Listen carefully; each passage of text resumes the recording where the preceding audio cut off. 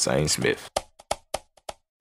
What's up everybody, it's Zane Smith here today with my latest pickup, and as you can see I finally figured out this whole lighting situation, and now I have in front of you a pair of Nikes. Now the name I'm actually not sure about, but I just know they're beautiful, and they remind me of a pair of Prestos.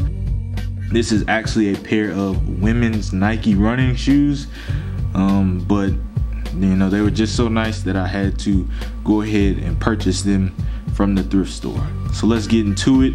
As you can see, your upper is composed of a woven nylon. As you can see, it has a nice shine to it. Then this black part right here is actually made of rubber. You have a foam midsole. You have a red swoosh right there on the side. Going to the outsole, we have red, black, and white, as well as the word Nike. And then you have your swoosh, which is very small towards the heel of the shoe.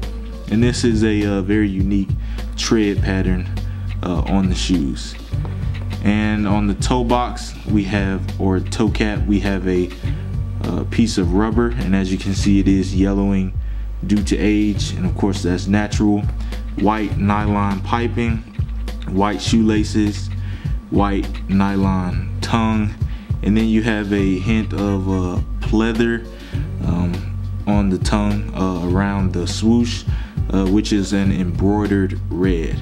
Going inside the shoe, you have a white sock liner, white insole, as well as a red logo, and it says engineered for women athletes. So like I said, this is a woman's Nike running shoe, and they are very nice, so I had to purchase them, and they'll most likely end up on eBay. Alright, so anyways, it's Zane Smith checking in with my latest pickup, a very nice looking pair of shoes. And if anybody can give me some information about these shoes in particular, feel free to share the knowledge in the comments section below. It's Zane Smith signing out. Make sure you stay tuned because I have many more videos in store, and I'm coming back. Peace.